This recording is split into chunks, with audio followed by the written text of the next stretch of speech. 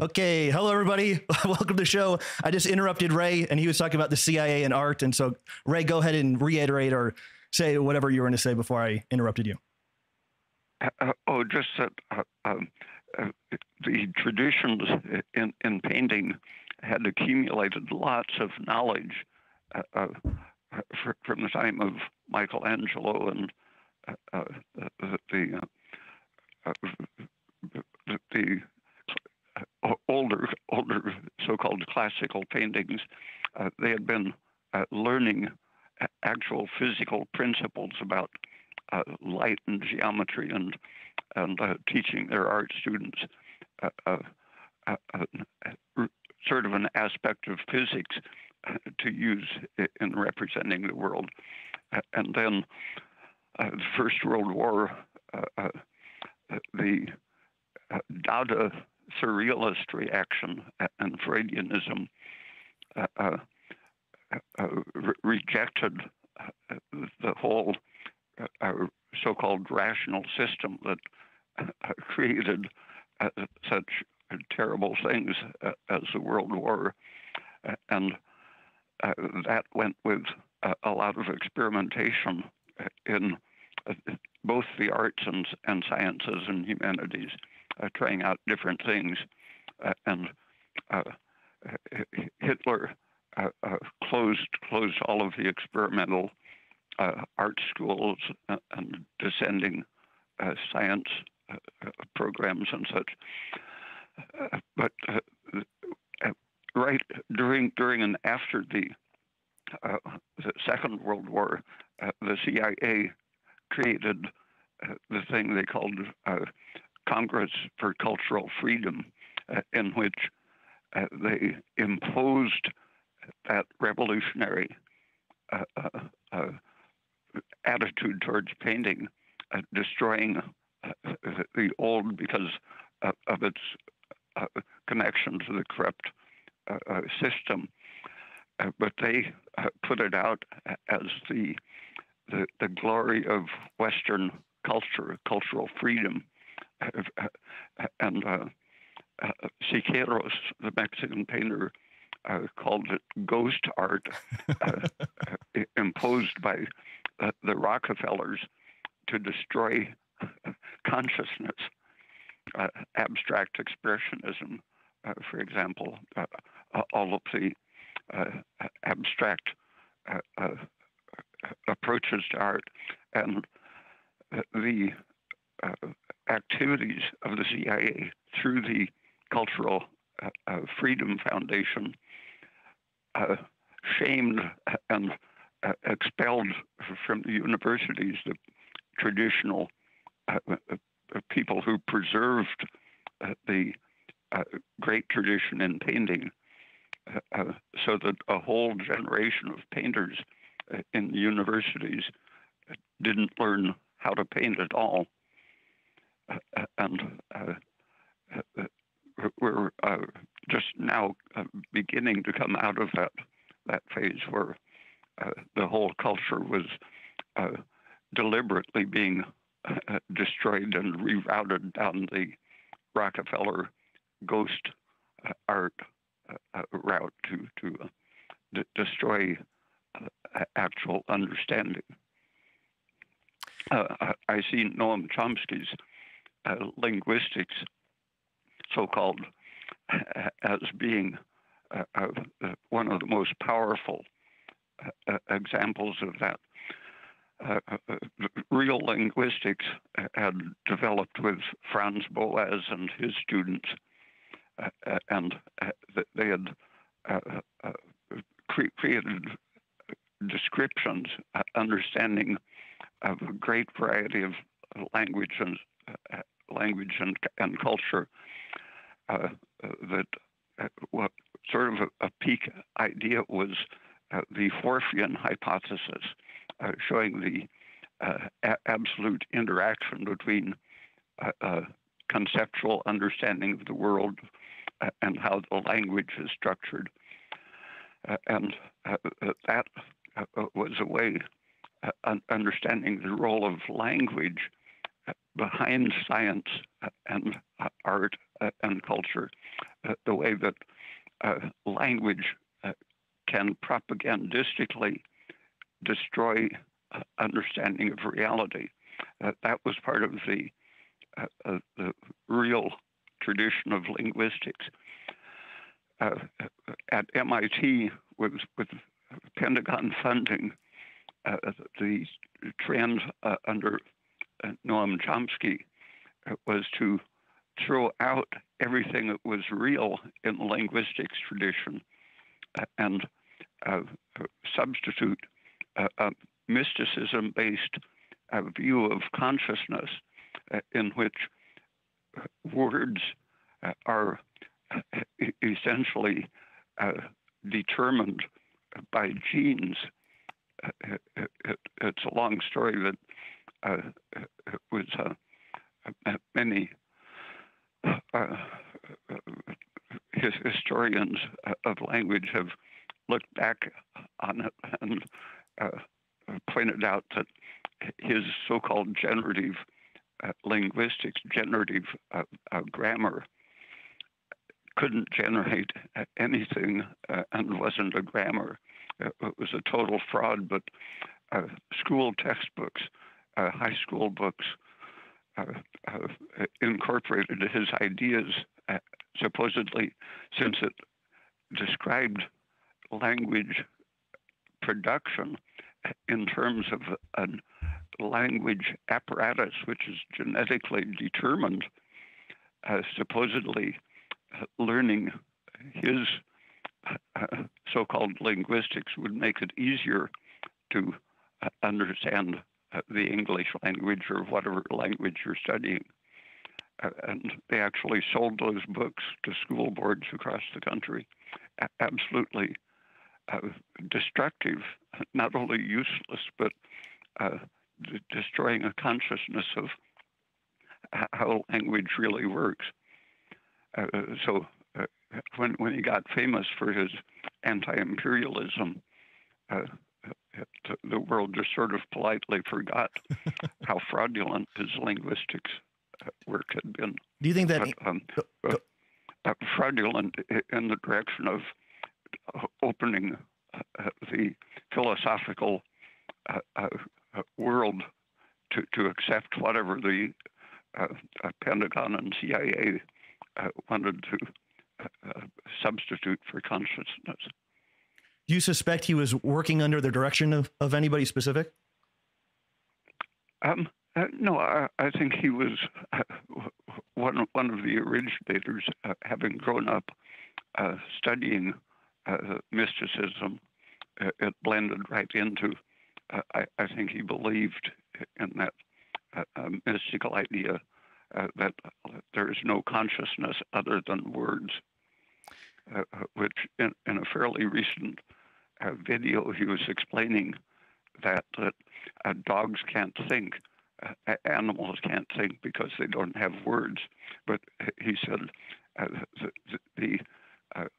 I forget, canine or dog, he spelled out. He said if they heard me say dogs, they would get excited and think we were going somewhere. So he was saying dogs don't have consciousness because they don't have words, but then he had to spell out the word because he didn't want to get the dogs excited. Are you going to say something, Georgie? Oh, Georgie, your audio. I think you're muted, Georgie. Sorry, can you hear me now? Yeah, now you're good. Okay. Yeah. So weren't the experiments in North Carolina with deaf and mute people that the state thought they were, I guess using Chomsky's theory, they thought that these were complete cretins that had like no consciousness, no feelings, no mind, and they actually forcibly sterilized them. And then later on, somebody did IQ tests on those people and turned out that they're perfectly intelligent. So doesn't that invalidate Chomsky's theory directly? How was his theory connected? Because of their speech? Yeah, exactly. So they, these people had no language, right? They were born deaf and mute, and all they could do basically is they had sign language, which eventually they learned, but initially they had no language, and all they had is perception and visual perception and tactile perception. And when psychiatrists did IQ tests on them, turned out that some of them were like slightly behind, but most of them had normal intelligence. So it's difficult to argue that Chomsky was right, because this directly proves even in humans, people with no language are perfectly capable of conscious experience. Everything in reality falsifies Chomsky. Why is this guy still a tenure professor at MIT then? Is it just inertia? Well, at the same time, he was creating his anti-linguistics, anti-science doctrine of generative grammar. One of his students said that even though the press all through the U.S. was saying Chomsky has explained how the brain creates language, he in person said when he says generate, he means it in the mathematical sense of account for.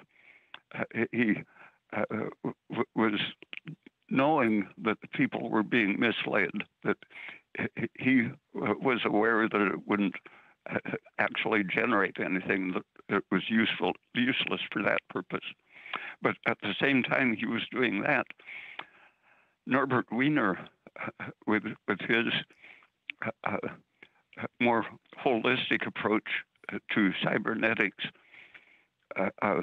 non-digital analog approach, he was present at MIT, but because he criticized war, wouldn't take money from the Pentagon, he was ostracized. Chomsky was glad to receive funding from the Pentagon, he was a supporter of a Pentagon rocket man to be the chancellor of MIT, very close to the Pentagon powers and taking their money, and being in a way the Pentagon's pet anti-imperialist. Chomsky was used to be a close associate, if not even a friend, of Marvin Minsky, one of the creators of the AI movement. And I think where Minsky greatly disagreed with Chomsky's theory that language is genetically determined, because Minsky said, listen, if that's the case, we should have been able by now to create an algorithm that would allow a computer to generate and learn a language de novo. And we miserably failed every time we tried. Yeah, that's what Chomsky led the public to believe he had. But a couple of times when I was teaching linguistics,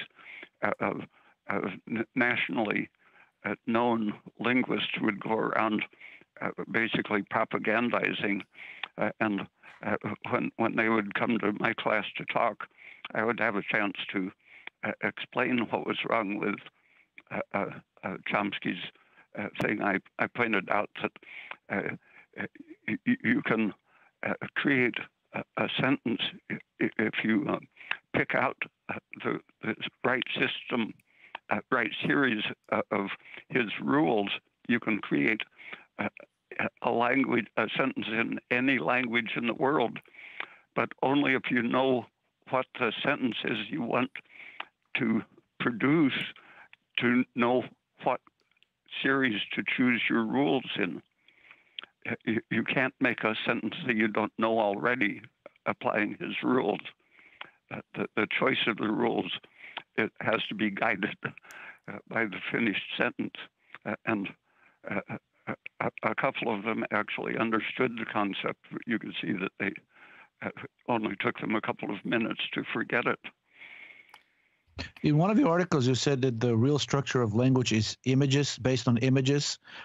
So if I understand this correctly, language comes after perception, just like anything else in this world.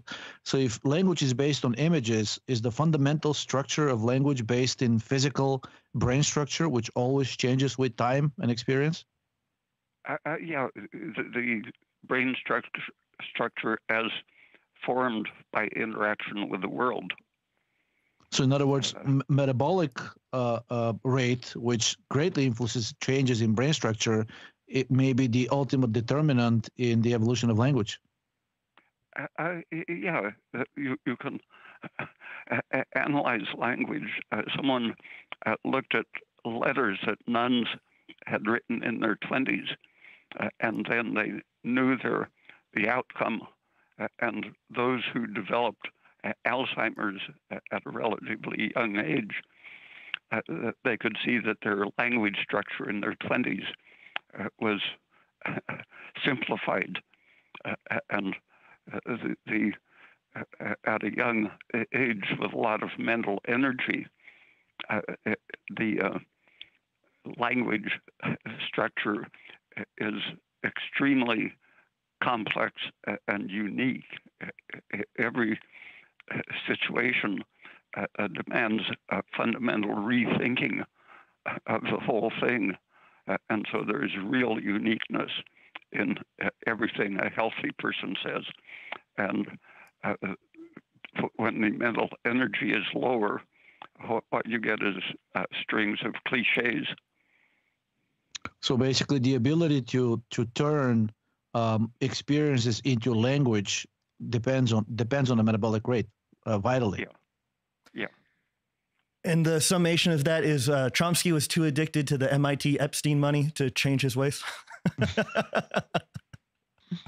To change his what? Change his ways, change his theories. He was too committed to them. I'm just joking. Didn't Epstein work at MIT?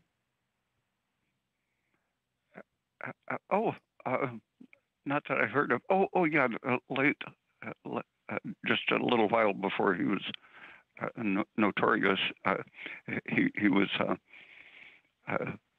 funding one of their programs, and the guy who accepted his funding was embarrassed and quit.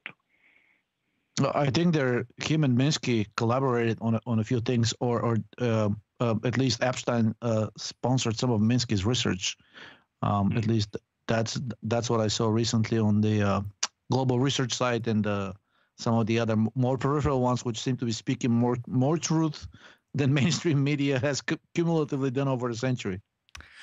Well, speaking of that, so obviously we'll talk about all those things. But first, I wanted to chat about Ray's newsletter, and then we could kind of go off the deep end on all the coronavirus stuff. And so, Ray, you just sent out your Ray Peat's newsletter, Estrogen, Iron, Degenerative Aging, and Progesterone. And again, it's insane to me that you're good.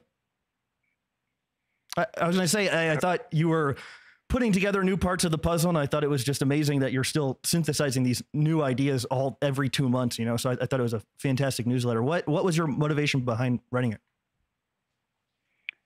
I'm just noticing that people weren't putting two and two together over the years.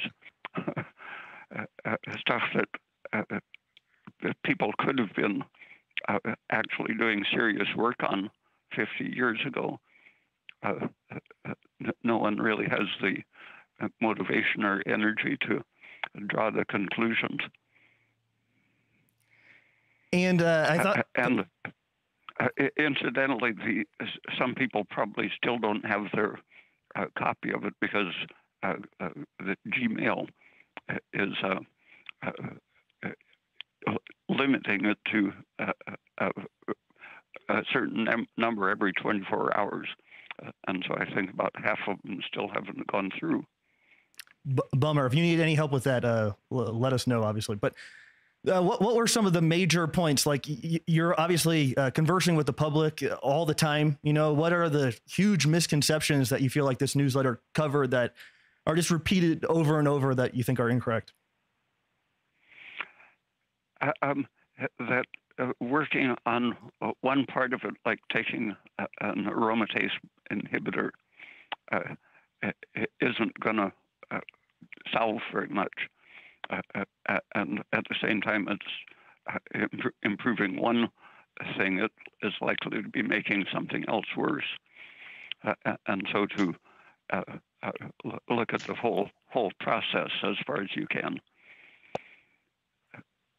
and think of how you can remedy things with the least risk of doing more damage.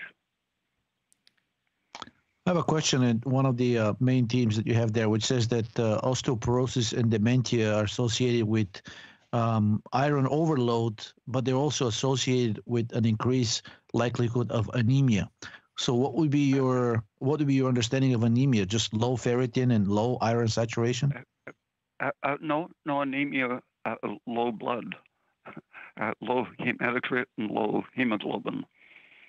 And about 50 years ago, someone was studying the health of California migrant workers and found that the kids running around somewhat hungry and dirty were healthier than the local middle class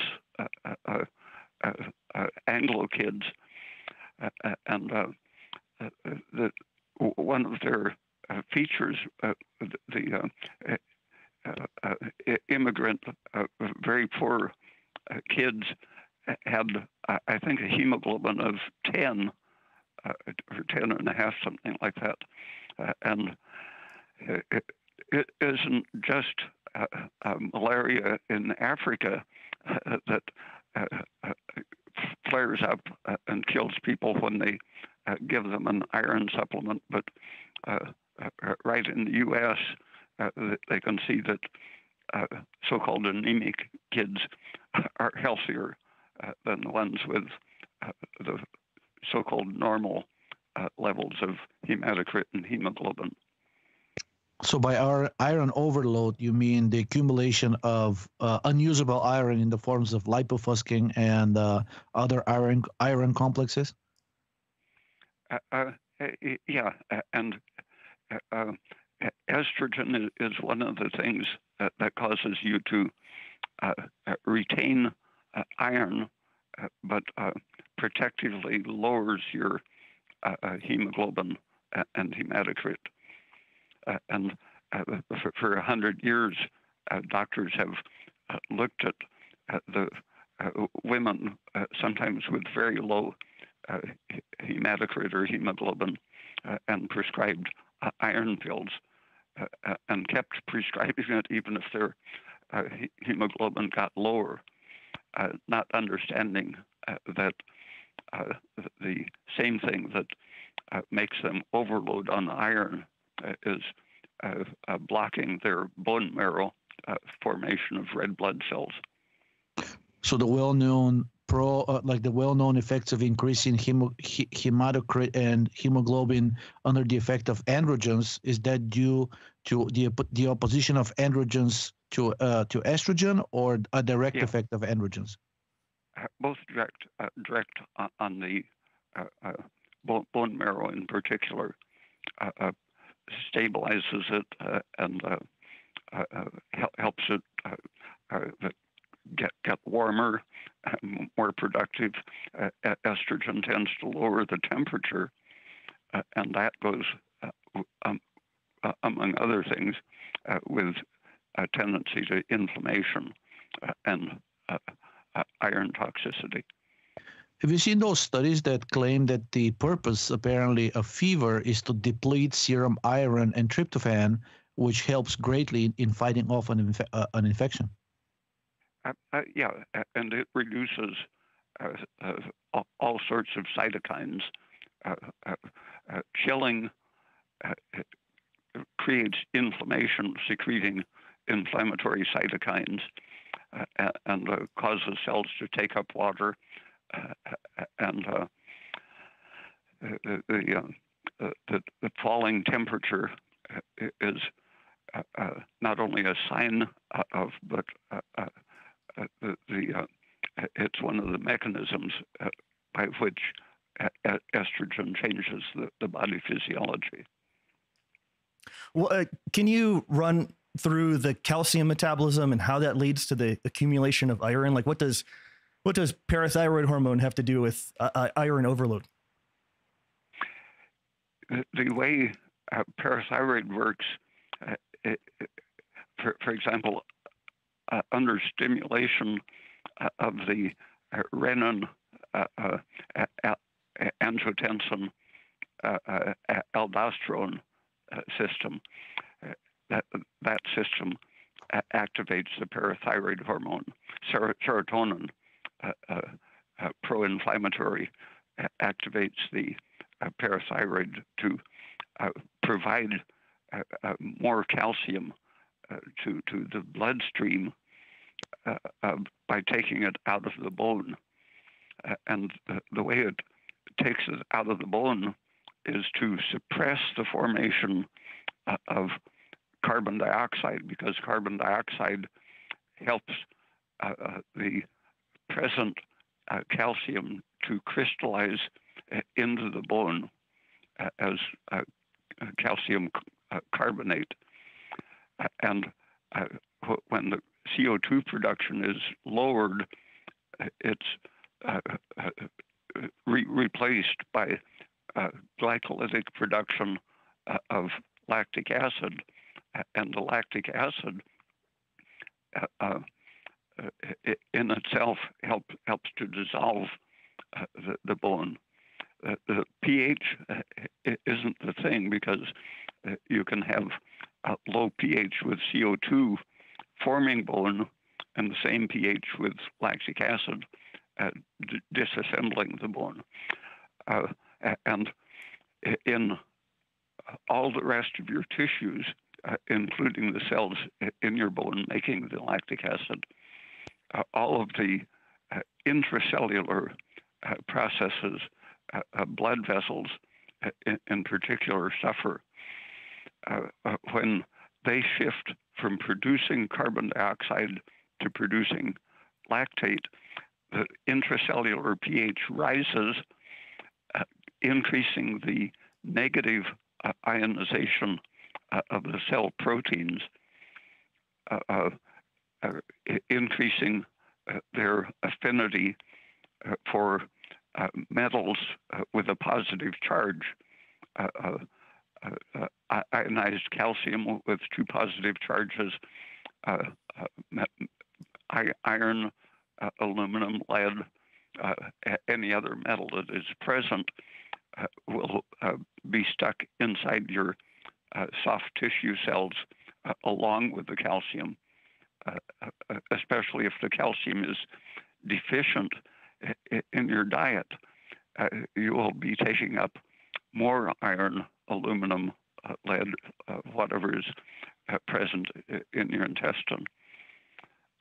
So the more calcium deficient you are, the more parathyroid hormone you make, and the more other metals will be present under the influence of parathyroid hormone to crystallize, poisoning your blood vessels and brain cells and kidney cells in particular.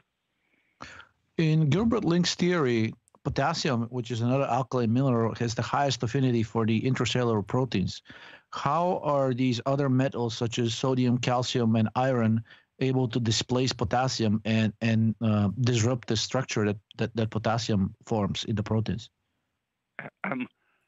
The carbon dioxide causes its affinity for electrons as an acidic Lewis acid molecule. As it associates with the proteins, the electrons are retracted, making the electron cloud holding the potassium proton, holding the potassium alternatively with protons, making it experience a lower attractive concentration of electrons. And since the water polarization of the big potassium atom doesn't interfere with that lower electronic attractive field, the potassium is strongly attracted even to an electron retracted protein.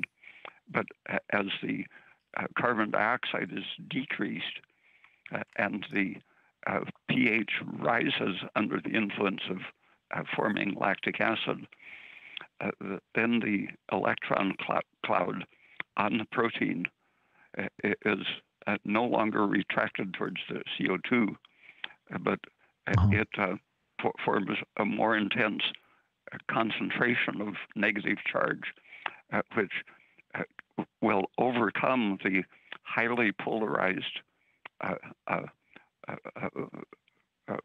water layers around sodium, for example, but also around other highly concentrated positive charges. Once the sodium starts displacing the potassium, then the calcium and lead, mercury, and iron will have a chance to get in at the same time as the calcium. So you're saying that during the elevation of lactic acid production, intracellular pH rises, but that's because the cell quickly expels the lactic acid it produces, right? That's what raising the pH. Because if the lactic acid stays inside, the pH will drop and the cell will probably die. But the lactic acid quickly moves out of the cell and acidifies the environment, creating other problems, activating inflammatory signals and so on. But what happens inside when the lactic acid leaves is an increased pH because of the way the NADH handles its protons. Does lactic acid increase the reactivity of iron? I don't recall how they interact directly.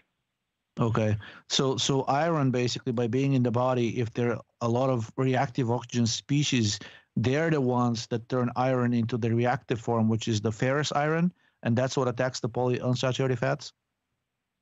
Mm-hmm. Okay. The CO2 is known to have an inactivating effect on iron, helping to keep it in a relatively oxidized state because of that acid property of CO2. And just by displacing the CO2, then lactic acid is in effect likely to make iron more reactive. When you reduce the triply ionized ferric iron, you get the highly reactive ferrous iron. So the reducing property of lactic acid is for sure going to create iron damage.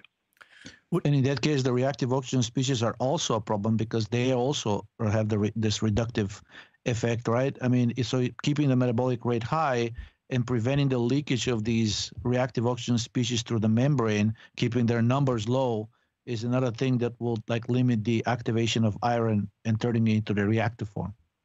It's a whole flowing system that changes the nature of the cytoplasmic substance. It's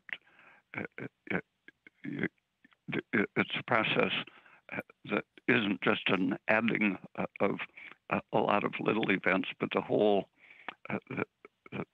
the way Gilbert Ling saw it was that the nature of the substance of the cell has these different ways of existing.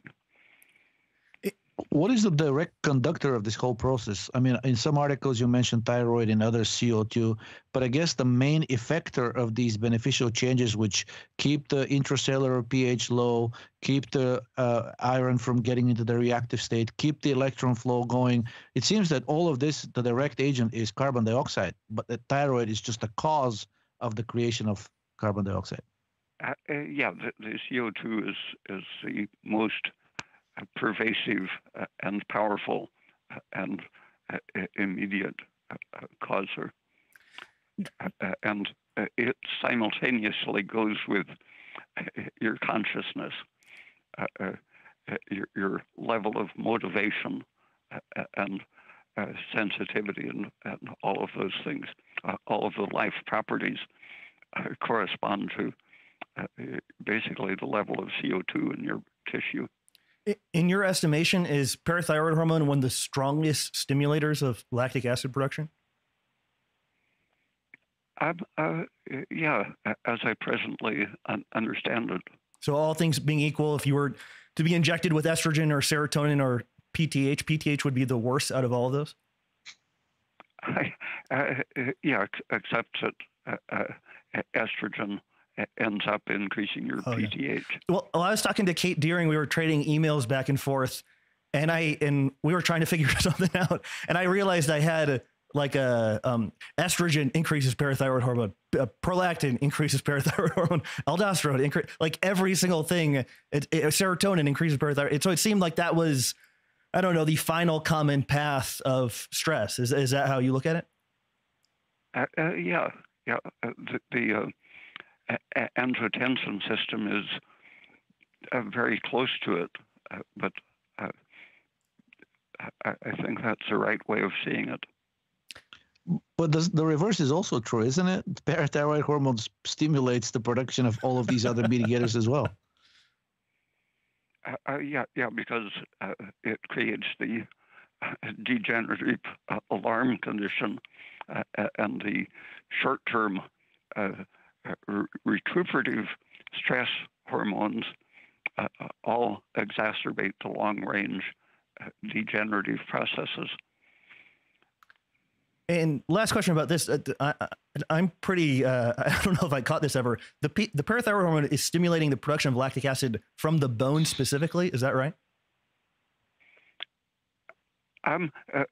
Well, that's its functional, most known action, but it can't help doing it everywhere in the body. And then to do that to other tissues, it just has to be in the blood. Is that right? Yeah. Right. Awesome. So what increases cellular uptake of parathyroid hormone, and conversely, what inhibits it? Is there a mechanism that can do one or the other? One or the other what?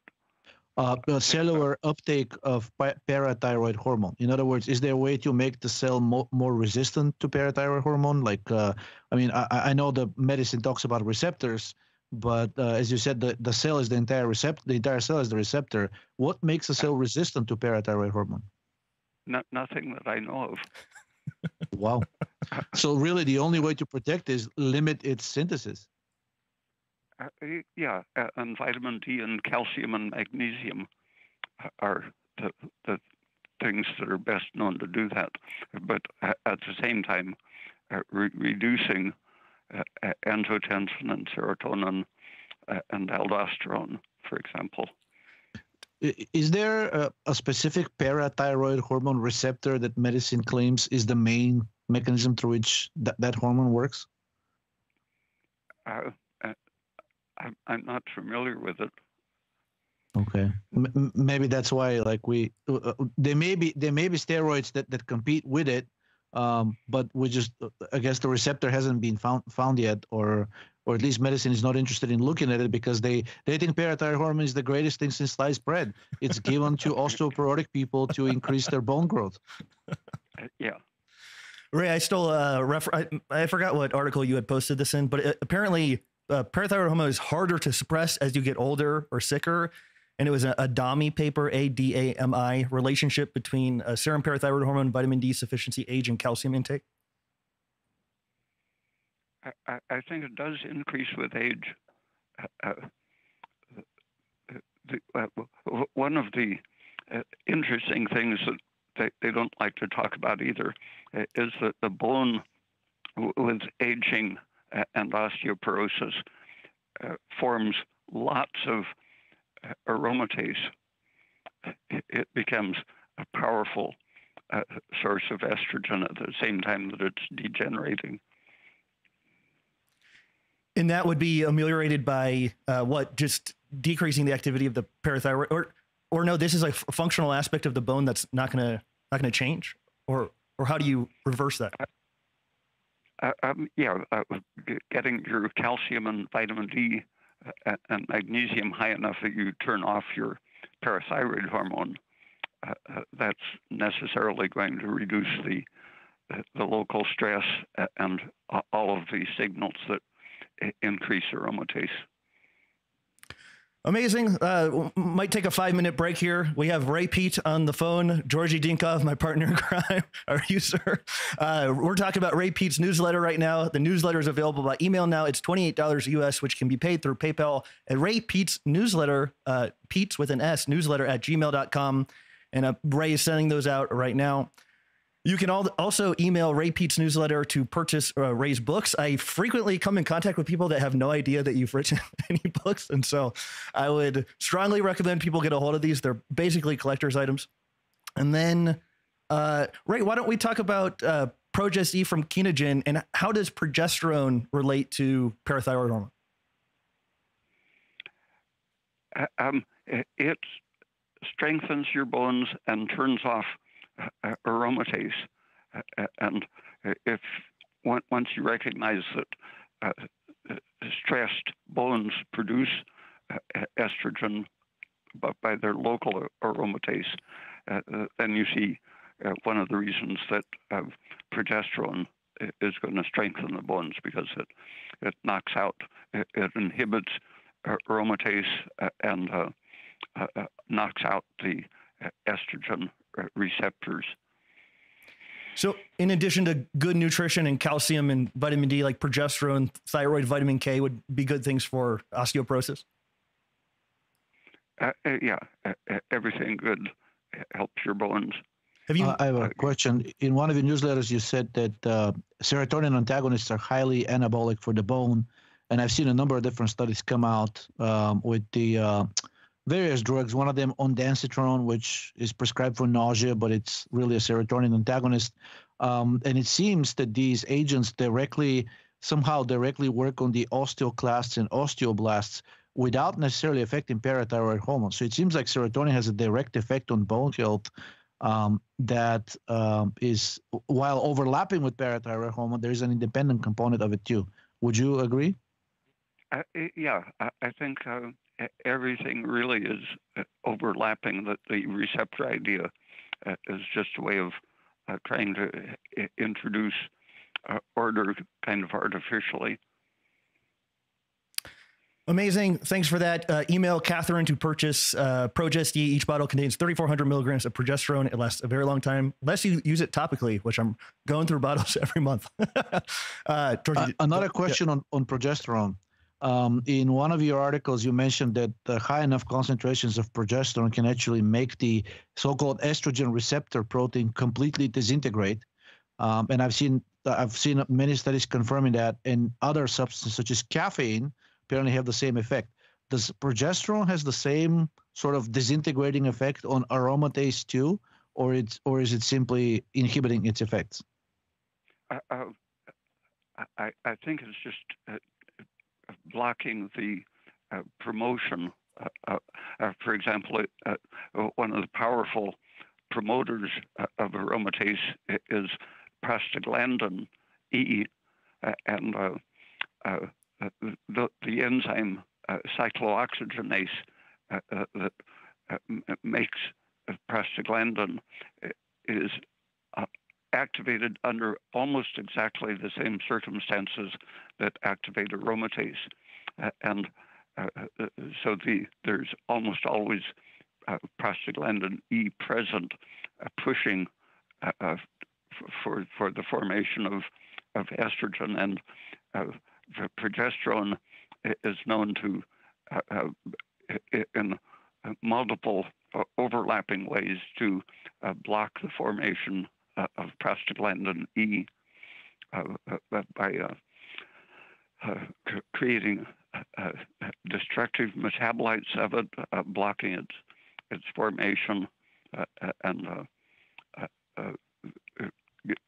probably several parallel mechanisms that prevent the activation, opposing cortisol's activating effect on aromatase. What do you think is the main mechanism behind the synthesis of the actual aromatase protein? Is it simply under the body detects that the metabolic rate is low, or there a tissue and organ needs massive amounts of repair, and that's what triggers genomically the synthesis of more aromatase? Or is there another mechanism behind it, like radiation, heavy metals, things like that? All of those things overlap for more than 50 years. Radiation, hypoxia, vitamin E deficiency, progesterone deficiency, all of these have been known to activate the formation of more aromatase. And that's you have to then look at what each one of these things is doing.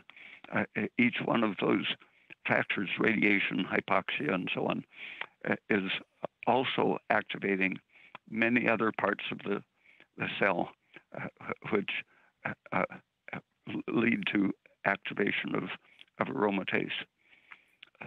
So it's like a holistic switch mechanism in which everything gathers up a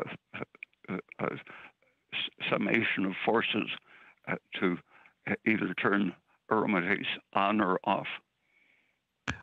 If does the entry of steroids into the cell depend on the steroid structure and the status, the lipophilic or hydrophilic status of the cell? For example, cortisol and estrogen, much more hydrophilic than things like pregnenolone or progesterone. So if the cell is composed of fully saturated fats and is highly lipophilic, would that decrease the amount of hydrophilic steroids such as glucocorticoids and estrogen and aldosterone from entering inside the cell? Yeah, because at the same time, it's keeping the energy state of the cell up, which maintains the hydrophobic condition. The stabilizing of the hydrophobicity is also the stabilizing of the energy level, and that suppresses all of the things that would call for raising the amount of estrogen or cortisol in the blood. So a very, very well energized, highly lipophilic cell would be resistant to estrogen, even though it may be expressing the estrogen receptor and then basically at a normal level. So it may look like an estrogen sensitive cell, but estrogen can't really do much because it cannot get inside.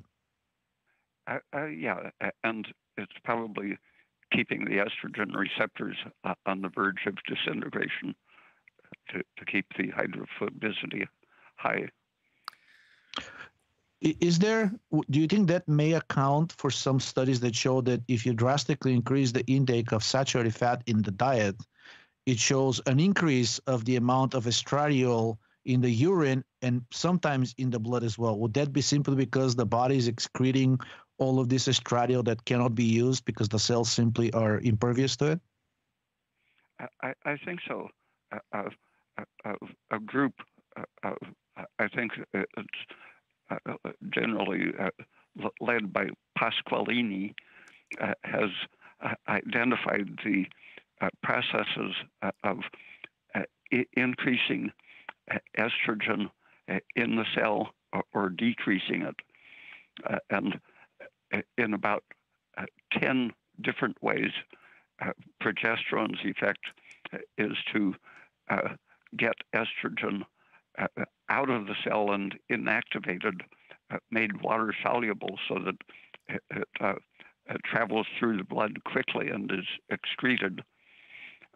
And so the deficiency of progesterone will leave your cells highly activated by estrogen, For example, in the uterus or breast tissue that is deficient in progesterone, it's internally, it begins making its own estrogen, so it doesn't depend on the ovaries or adrenals to, they used to cut those out to prevent or cure breast cancer, but if you take out the ovaries and adrenals, you're also taking out progesterone, and that activates the process of forming estrogen locally, starting with the uterus and breast, but eventually going to every tissue that has been studied. Since the main method of deactivating estrogen is the glucuronidation process, and glucuronic acid production depends on glucose availability, would you say that sulfation is and sulfation, yes. Would you say that the presence of sufficient amount of glucose in the diet, of carbohydrates in the diet, is vital for the proper excretion and deactivation of estrogen? I think so. The glucuronic acid is related to the vitamin C producing system, and that requires the normal flow of carbohydrate through the system. Great stuff. Before we move on, Ray, was there any other part of your newsletter that we should touch on before we move on? Nothing occurs to me. Okay, great. I have a question about lipofuscin. What is the mechanism through which lipofuscin inhibits the electron transport chain? Does it bind to one of the complexes directly, such as cytochrome C oxidase, or does it simply impede the flow of electrons by its accumulation and I guess repellent forces, electric repellent forces? My basic idea is that it's consuming the oxygen and the electrons that should be available to the mitochondria, and it's directly turning them into hydrogen peroxide and superoxide and water. So, but in order for that process to happen, means basically the accumulation of reactive oxygen species needs to occur, which suggests that a block of oxidative phosphorylation is already happening, right? But it's like an amplifier. Once the process starts, you're making more heme oxygenase, releasing more iron, getting a more reduced environment that makes the iron more toxic, and consuming oxygen, lowering oxygen tension, accelerating the process. Once a person in old age reaches a point where they're visibly developing massive accumulation of dark pigment, it is extremely quick that they will go on to die. I was going to move on, Georgie. Stop me, though, if you have another question. No? No, I don't. Okay. Ray, we were talking before this, and I joked, and I said, how are things in the apocalypse in Oregon? And you said things are halfway through. And so, instead of just going through the news and talking about all the bad things that are happening, of course we can't do that. But can you summarize what's going on? Is this the capitalist class winning and then making winning over the working class, or what? How can people think about what's going on in a reasonable way? Because it's extremely confusing what's happening, I feel like. The ruling class knows very well how to herd people, scare them with something, get a lemming conformist trend going, and then keep them scared and inform them that everyone is going to do it, and you'll be a freak if you don't go along with them. And so I think they're even inflating the number of people who are really getting the vaccines. the propaganda has reached a point, I think, that it is triggering the irritation, self-defense reflex in more and more people who are, as they start communicating, finding ways around the censorship, that frightens the ruling class more, and so they panic and get more absurd in the lies they're putting out through the media.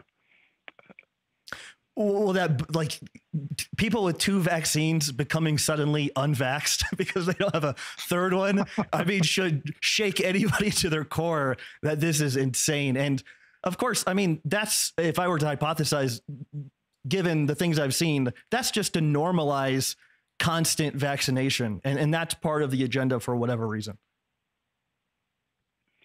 Yes, 3 vaccines in a year, and that's not counting the influenza and shingles and chicken pox and all of the other vaccines. They haven't revised anything, so it says now adults are going to need many annual vaccinations, even though the information has been coming out for several years that the influenza vaccine, for example, makes you much more likely, several times more likely than the unvaccinated, to develop a respiratory pneumonia-like problem. So there was a huge campaign the previous year, 2018 into 2019, to get Italians vaccinated with the influenza. And according to everything that's known, that would multiply several-fold their risk of developing some other respiratory disease. So that very likely was a factor in the high mortality in Italy, that they had been so obedient in getting their influenza vaccine. I don't know if you checked out that Notion document I sent you, but there were 2 tweets. One was from Marx in 1842 and another one from Illich in 1976. And it seems like people were sounding the alarm on the possibility of like a medical dictatorship. And so I'm sure, given the amount of things you've read, like that was probably a lot of people have talked about this, that it would come to kind of some kind of technocratic medical nightmare situation. There's a movie called V for Vendetta, which was fairly recent, which was exactly about that. I haven't seen it for years. Ray, I mean, you've read a lot of Illich's stuff. Was that something he was chronically talking about? Yeah. He saw education and medicine as the 2 basic evils of our society that were destroying humanity. What about technology? The Unabomber thought technology is at the core, is the direct agent. Do you agree with that, of the destruction? Well, yeah, the way technology is used in indoctrination, the existence of the technical knowledge itself needn't be harmful, but they create this ideology of the digital view of consciousness, for example, that's separate from technical understanding. If Norbert Wiener had been followed, there wouldn't have been this digitized reality, quantization of everything as part of the philosophical reductionism. That reality is discrete instead of continuous. Yeah. Yeah, right. By the second vaccine, third vaccine, and impending fourth vaccine, would there be something a person could measure on a lab test? Like, would their aldosterone be like through the roof or something with inducing that spike protein? Would there be something they could identify? Inducing the spike protein, and I'm not sure what you mean. Like if somebody was skeptical that these vaccines were harmful, could they get a blood test for something that would demonstrate like that their physiology was completely out of whack? Yeah, I think the angiotensin would be pretty high. That's an accurate blood test? Yeah. Interesting. I've never had a measure. What do you, I don't know if you've seen the news, but China is embarking on a massive vaccination campaign to vaccinate 1.1 billion people by October 1st. What do you think is behind that? Is China also under control of or partial at least, of the powers that be, or do they have another motive? Afraid maybe that if this virus narrative falls apart, maybe CIA or who knows who else will release another virus, and that one won't be as benign. I think China keeps in mind the history of germ warfare of the United States, and that's probably part of their thinking. But they also collaborated with the United States in that Wuhan Institute of Virology on this gain of function research. So is that a case of keep your friends close, your enemies closer, that China just wanted to get an idea of what the Americans are thinking of unleashing, or do you think China is on board with this whole globalization plan? I think it's a faction in China. I think the president, Xi, intervened and sort of cut down the Fauci faction. Oh, I see. So that may be behind his announcement that he's going to redistribute the wealth, make China more equitable? I guess, yeah. Okay. I was going to move on to questions. Georgie, stop me if you have any other. So before this, Ray, I gathered a bunch of questions from people that watch this show. And so I thought we would run through them and then let you go. Guys, give this episode a like. Sincerely appreciate it. We have an amazing listenership that hangs out every Friday. So guys, thank you so much. Georgie, thank you. Ray, thank you. So my first question here was hopefully like a clarification of Georgie and I were talking about collecting the urine and each liter being about 1,000 calories. But I think Georgie might have said it correctly and I might have goofed it. But can you just explain that test, that at-home test for collecting urine and how to quantify how many calories you're burning real fast? No, I don't know how it would be used for counting calories. Well, didn't you mention that if you discard the morning urine, then you collect the urine the rest of the day? Couldn't you do some kind of math and then figure out how many calories you're burning?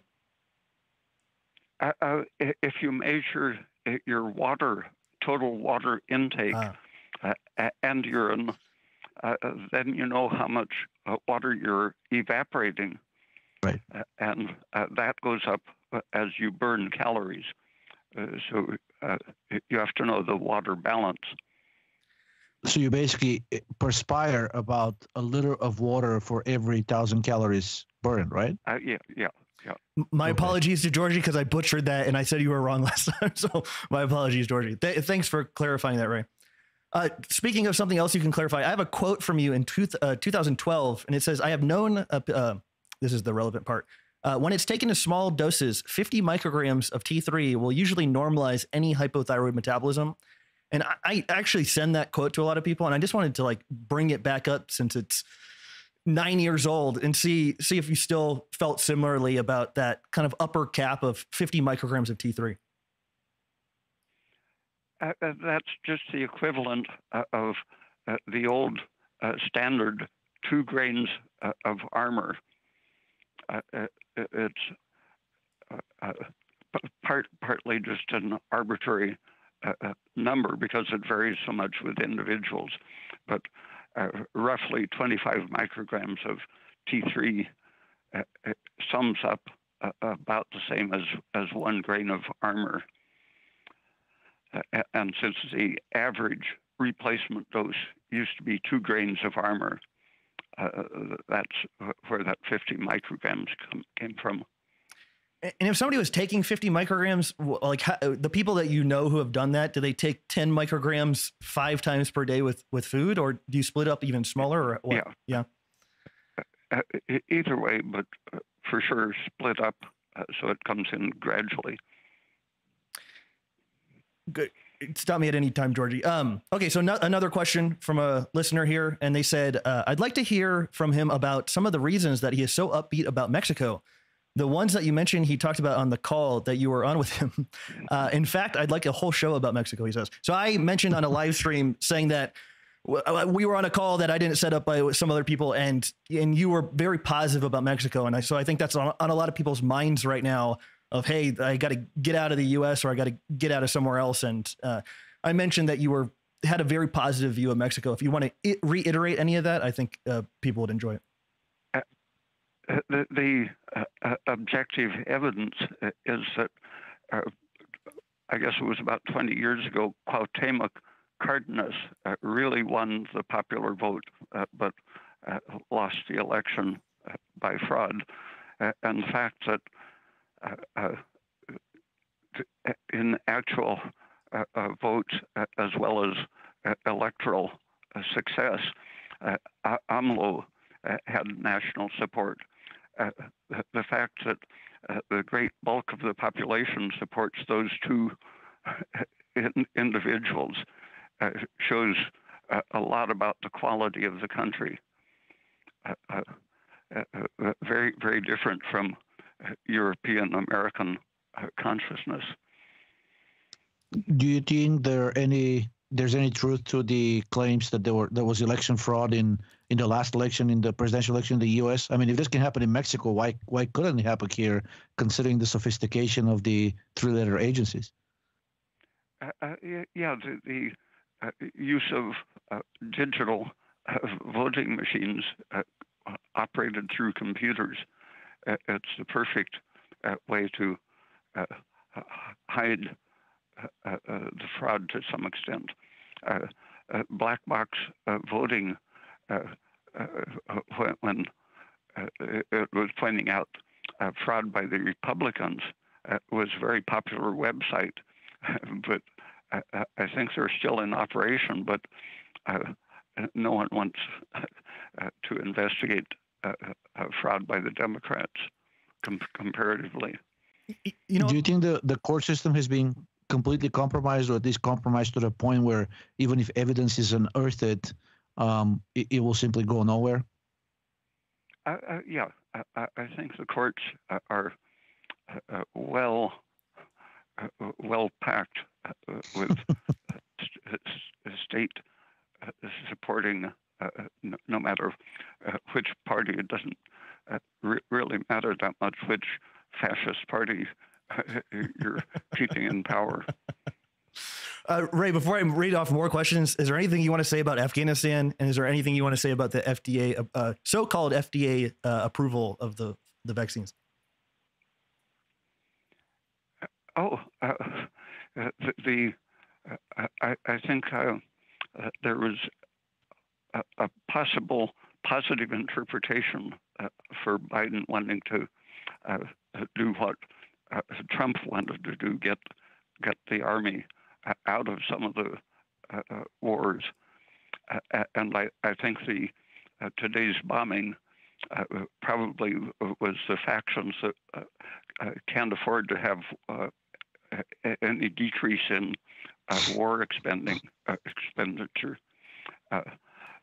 The trillions that have gone through the military industry in Iraq, Syria, and Afghanistan, they don't want to see the tap turned off to their endless money supply. Do you think Biden's decision to withdraw was Was there anything good behind it, according to you, or do you think it was more along the lines of a political move because midterm elections are coming? He wants to please the war-weary public. Money can be spent on other things. Public really doesn't want any more wars right now. Yeah, I think that interpretation of natural positive action by Biden is reasonable, but the faction that doesn't want to stop the war will kill lots of people to try to get the reoccupation going. Great stuff. Thanks for that. Okay, here's another one. Ray has previously mentioned that his favorite animals are ants. Are there any animals that Ray considers to be evil or malevolent, such as mosquitoes or hyenas? I don't think so. It's just what they interpret as food that isn't compatible with our well-being. I noticed someone who asked the question, I think, had the name Sandwich. Yeah. It's a matter of perspective. The mosquito and hyena see lunch when they smell a person, and it's just in conflict with human preferences. You have a good memory for remembering that. What semi-related? On that note, then do you think there's let's say hunting for food, not for fun, not for pleasure, hunting for food is not an immoral activity for a human? Yeah, if there's actually a reason to hunt for food, if they really need food. It's like a hyena. You can't say that they're having evil thoughts just because they have a different idea of what lunch is. That's exactly the context I was asking on. I mean, if a person is hungry and if, let's say, food supply becomes a problem or becomes too compromised, right, and all you have is a gun and you're in the wilderness, then I guess it's a matter of perspective. Yes, it's a living creature you're destroying, but really you're not doing it for fun. You're doing it because you saw food. Yeah. Semi-related, but Ray, do you have your favorite examples of mutual aid in the animal kingdom?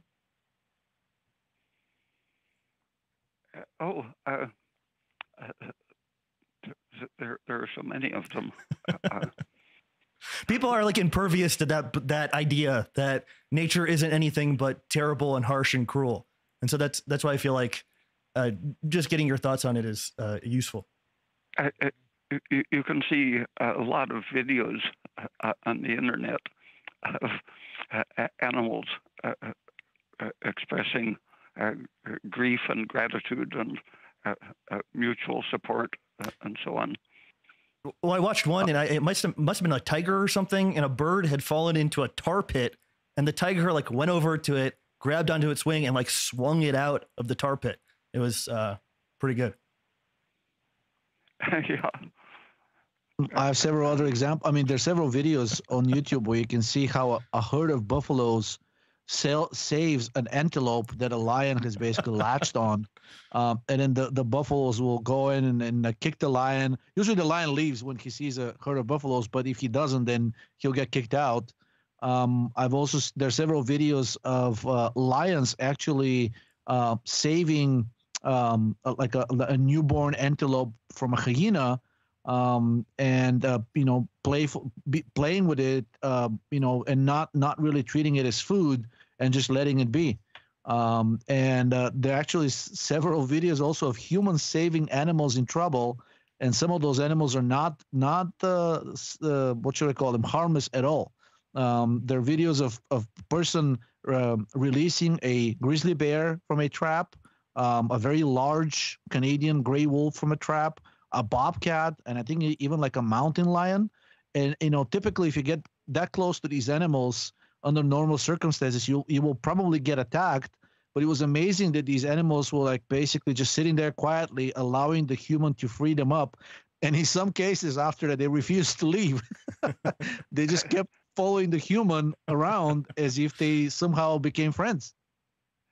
Yeah, actually, animals show gratitude and friendship. Amazing. Have you seen this in birds? In one of your books, you mentioned that birds are apparently really good at trying to like get people's attention and form cooperative relationships. Yeah, and you probably remember the story I told about the ants. I put out an ant that was drowning in honey, and its head was exposed, and an ant came along and thought it had found a drop of honey, but it ran around it to see how big it was, and it saw the head sticking out and jumped back in shock, and then discussed the situation for a while, very agitated communications, and then went around to the side and sat down and started eating. And another ant came along, did exactly the same thing, jumped back in shock, except this time the communication was very short, and it went around and started eating honey. And I didn't stay there to see if more ants came along and did the same. But when I came back an hour later, the drop of honey and the ants were all gone. Oh, wow. Do you think ants communicate strictly to chemical messengers, or do you think they can do No. electromagnetic things too? They were obviously doing some kind of sign and touch language. The first one, they would discuss it a while, and the arrived ant would run around, and they would talk about it some more, and it ran around 2 or 3 times, describing how big the drop was before it started eating. So these stories about a horse whisperer or a wolf whisperer or whatnot, they actually have basis in reality. Apparently, people can learn the language of animals and communicate with them. Yeah, and I'm convinced that ants, for example, have lived around people enough that they've learned English or whatever language they're around. A couple of times when ants were bothering a roommate who was going to get some ant poison, I just firmly and clearly said, if you don't leave, that person is going to poison you, and they just disappeared. You're saying we could experience a Coco the ant-like situation with sign language. One day we could figure out the ants' language with their arms and things like that? I think so. It's obviously a very efficient language that can take a new, totally novel situation like that and size up the nature of the problem. So the second ant arriving got the idea in just a brief conversation. I interrupted you. Did the ants that were bothering your friend, did they just quickly go away, or what happened? Yep, just disappeared. Great stuff. You know, I have one more question. You called like mushrooms an inspiration based on their structure and what they're able to do. What are so special about ants? Like why are they so amazing to you? That at a relatively low body temperature, they can be so quick-witted. Mm-hmm. As they get very cold, then they slow down. Mm-hmm. But they think and calculate just with amazing efficiency. Basically, as smart as anyone. Do you think them living in those burrows, basically, just like the naked mole rat, they're exposed to high concentrations of carbon dioxide, and that may explain some of their? Okay. Yeah. Have you seen the study showing that ants don't age? Basically, they die either from a predator or a trauma. Basically, something squashes them, but they don't really age. That would be the outcome of living in a high CO2 environment, I think. Okay, we'll jump to another question after talking about ants for 20 minutes. Macaroni Delta says, what advice can Dr. Peat give regarding the best way to treat romantic grief, i.e. a broken heart? Would a physiological or physiological or philosophical approach to it be most effective? And I think he had more there, but I cut it off. Find a substitute or replacement. That's excellent. That's funny because that's like what the dating community would say is like quickly find somebody new. Well, why do you say that? It works. So do you think the concept of a soulmate is basically just a fairy tale? In other words, there could be many soulmates? Yeah. That's really funny. Okay, there's a philosopher, you may have heard the expression, I'm blanking on the name, was a European philosopher. He said that, and pardon if this is too stereotypical, he said that love is the illusion that one woman is more special than another. I guess this can be extended to both sexes. In other words, you can fall in love many, many times and you'll be just as good if it's with the right person. Yeah. Great stuff. Okay, here's another one. Can you ask Dr. Peat to expand on his views of ontology? He has talked about Meenong previously. Thanks. Yeah, the ontologists have usually been confused, getting mental processes confused with thinking about the nature of reality itself. And the idea of continuity and of interaction constantly, everything is impressing its aspects on everything else, and so the nature of being is constantly changing as the world evolves. The substance itself is changing in the ontological sense, the same way a cell changes with experience. And that's related to William James's radical empiricism, right? Same thing. Right. Yeah. Right. Speaking of him, did you know that he had a concept about stress called reservoirs of power? Do you ever read about that? Nope. Like I was reading a book and it was talking about Hans Selye, and then it mentioned Cannon, and it talked about like early concepts of stress, and then it mentioned William James, and I was like, what the heck? I thought he was a philosophical person. And then I found a few mentions of something called reservoirs of power, and he was basically talking about how if you, he was basically talking about what I interpreted to be like an extreme stress state, bringing on like another level of accomplishment. But it was just interesting because he's clearly talking about, okay, here's the actual quote. William James suggested that every person, there are reservoirs of power which are not ordinarily called upon, but which are nevertheless ready to bring forth streams of energy only if the occasion presents itself. I don't know. You're familiar with those earlier concepts of stress. Were there any any that were interesting to you? No, not especially. Okay, we'll jump to another question here. Thank you guys so much for hanging out with us for Friday. Ray, I won't keep you too long. I'll let you go very, very soon. Thank you so much for hanging out. Thank you to Georgie for making this possible.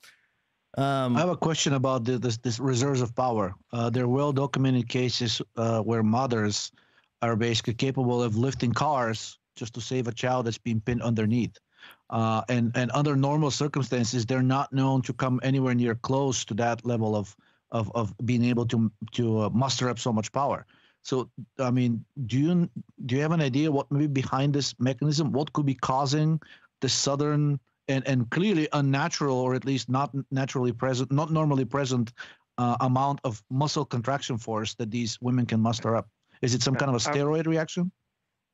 A very good coordination of the chemistry and the nervous innervation, I think, strengthens the fascia and muscles in a physical way that makes the parts stronger to meet the needs of the moment. So what would the I mean, clearly, since these women are not being able to muster up those powers on demand, it's only under extreme circumstances. Is there any way this can be trained in a person? In other words, to sort of like improve the condition, the physiology, to get closer to that clearly higher potential that we have? Yeah, I think it involves things like getting up your pregnenolone basic level and DHEA that strengthens the substance at all levels. Great stuff, Ray. I'll only ask you two more questions and let you go. So this one's from Christian. Wondering if he could recommend a safe and prothyroid way of oil painting, maybe what substances and habits to avoid when painting. Also, maybe if he could talk about his own personal painting practice. I try not to use my fingers too much, but I'm always tempted to smear the paint with my fingers. That's not a good idea generally. And to have a very good ventilation is the other essential thing. Great stuff. And then we'll kind of end it here. Could Ray describe what a typical day of eating looks like for him? Very